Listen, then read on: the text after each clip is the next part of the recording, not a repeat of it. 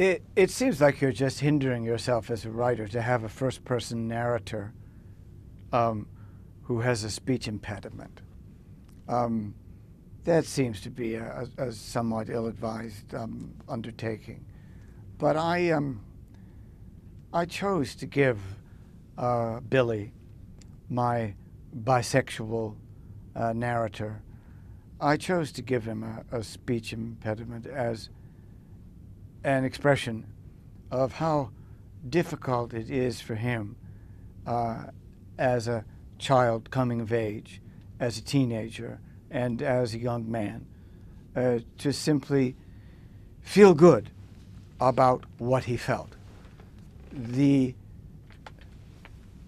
parallel attractions to men and women is not only enormously confusing to Billy as a teenager, but he feels full of self-hatred for it, as many gay men and bi men of my generation did.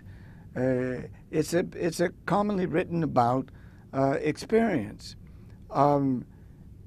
You're holding yourself accountable for not being normal is a kind of it was a sexual curse or a sexual limitation to my generation. I think it's better now, but the discrimination or the distrust that a character like Billy faces, it hasn't entirely disappeared. It's not surprising that one of Billy's first boyfriends also has words he can't pronounce. I was looking for that as a kind of a clinical manifestation of another disability to express yourself. He is struggling with expressing himself sexually. Therefore, I give him words he can't say, or words that are difficult for him to say, some of which are obvious. He does okay with penis to a degree. The plural gives him fits.